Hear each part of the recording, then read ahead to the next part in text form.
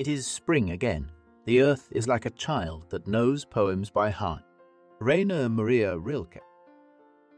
Hello, dear friends. In today's video, we would like to tell you about a hypothetical collision between Earth and another planet that occurred around 4.5 billion years ago, potentially leading to the formation of the Moon. In this video, you will learn about the chronology of events, which planet Earth collided with, and how this could have happened. Before we begin, we would like to ask you to subscribe to our channel and hit the bell icon to be the first to see our new intriguing videos about the mysteries of the universe. Among all the inner planets of the solar system, Earth is the only one with a large satellite. The origin of the Moon is one of the oldest mysteries in astronomy, yet many planetary scientists today believe that it has finally been resolved. But let's start in order. With the development of space exploration, humanity became increasingly interested in Earth's natural satellite. In the mid-20th century, scientists pondered why the average density of lunar matter is more than 1.5 times lower than the average density of Earth's matter, despite having a nearly identical chemical composition. After the explanation was obtained, suggesting that the reason for this disparity lies in the absence of a dense molten iron core in the Moon, unlike the Earth, the question shifted.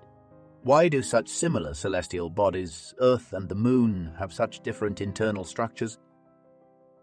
All planetary bodies are formed from material around stars and, as a result, should have roughly the same chemical composition. This mystery troubled scientists, leading to the proposal of two initial theories about the origin of our satellite, the capture theory and the tidal theory. The first theory implied that the Moon is an independently formed planet in the solar system that found itself in close proximity to Earth and was captured by it as a satellite. However, this theory does not hold up to any criticism today, as the assumption that a body orbiting independently around the Sun could transition to a nearly circular orbit around Earth contradicts all known physical law. The competing tidal theory suggested that in the distant past, Earth rotated around its axis much faster than today, resulting in powerful centrifugal forces on the planet's surface, causing a large chunk to break away from our planet, eventually settling into a stable orbit around Earth. There were even hypotheses that the Pacific Basin represents a post-birth trauma suffered by our planet due to the Moon's creation. However, studies of the chemical composition of lunar matter refute both of the above-mentioned hypotheses.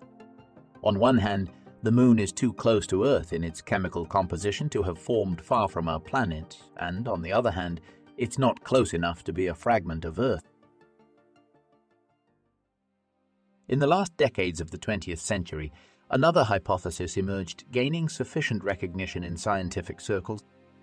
Its essence lies in a scenario where, during the early stages of the solar system's development, a celestial body no smaller than Mars collided with Earth. As a result of this cataclysm, a significant amount of material from Earth's mantle and crust was ejected into Earth's orbit, eventually forming the Moon.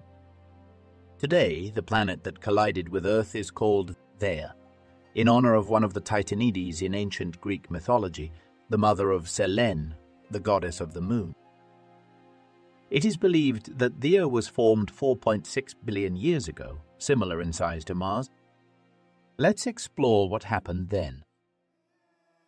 Approximately 30 million years after its formation, Earth collided with the protoplanet Theia.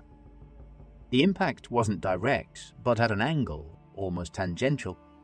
In a paper published in 2004 by Edward Bell Bruno and Richard Gott, they speculated that Theia, which collided with Earth, might have formed at one of the Lagrange points in the Earth-Sun system.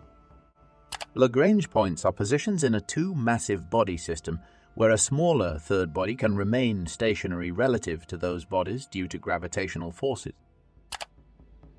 However, due to some external influence, Theia shifted to a chaotic orbit and ultimately collided with Earth at a relatively low velocity.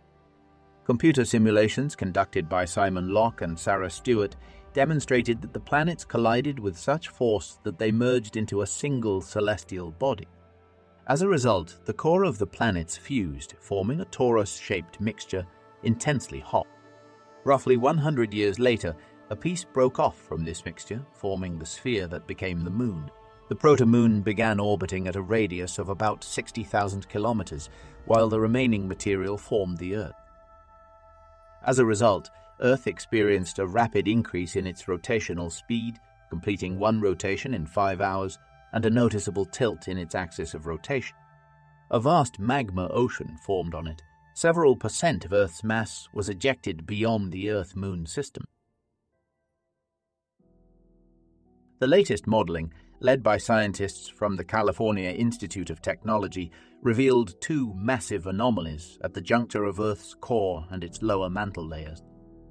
These anomalies are two continents spanning several thousand kilometers each.